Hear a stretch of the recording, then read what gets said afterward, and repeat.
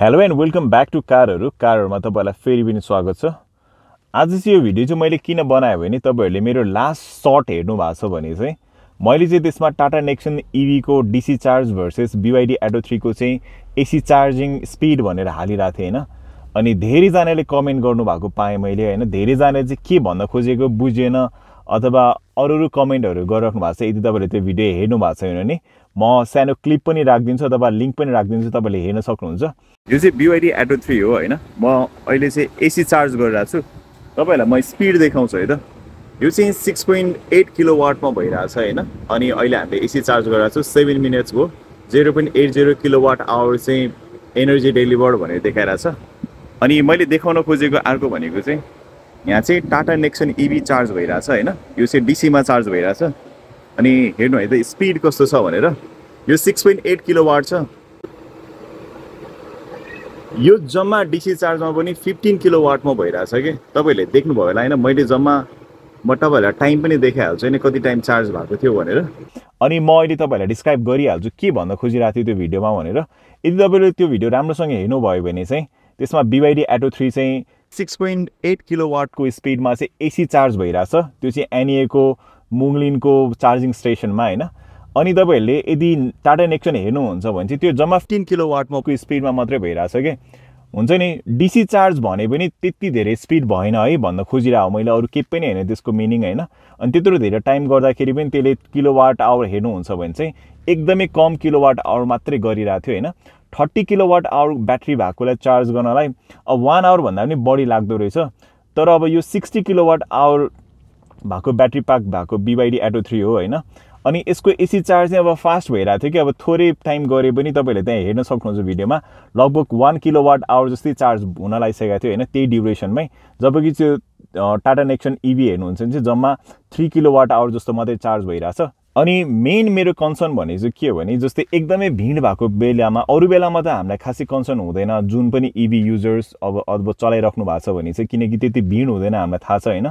तर यो फेस्टिभ सिजनमा चाहिँ एकदमै भिड हुने भएर अब टाटाको आफ्नै चार्जिङ स्टेशन छ 19 वटा चार्जिङ स्टेशन छ भनेर हामीले इन्फर्मेसन पाइरहेको छौं हैन। अब उनीहरु आफ्नो चार्जिङ स्टेशनमा नगएर आउने रहेछ किन आउने रहेछ भने त्यसमा अब इस्युहरु पनि छ कि कति जनालाई मैले सोधे हैन।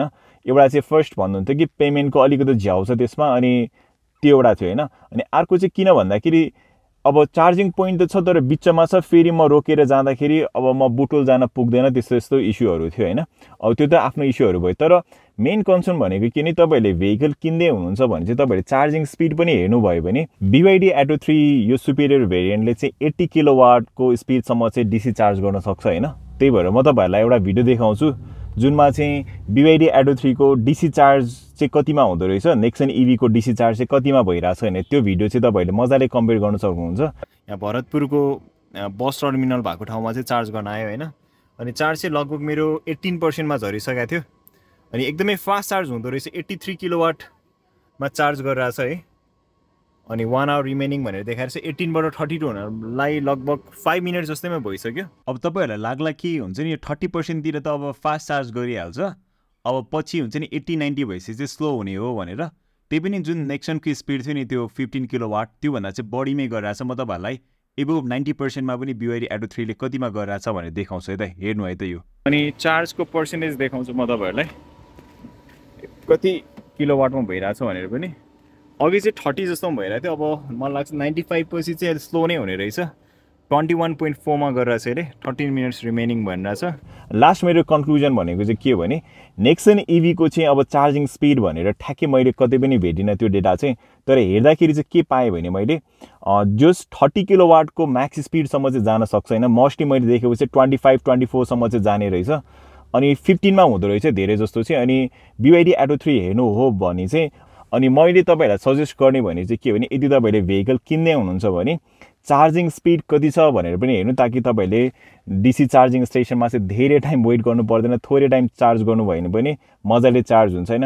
अनि मलाई थाहा भएको नेपालमा चाहिँ अहिले एकदमै फास्ट चार्ज हुने एकदमै बजेटमा आउने भनेको चाहिँ MG4 मा हो। MG4 मा 135 किलोवाट सम्मको डीसी चार्जिङ स्पिड चाहिँ त्यसले लिन्छ हैन। तपाईहरुले हेरिहाल्नुभयो यो भिडियोमा।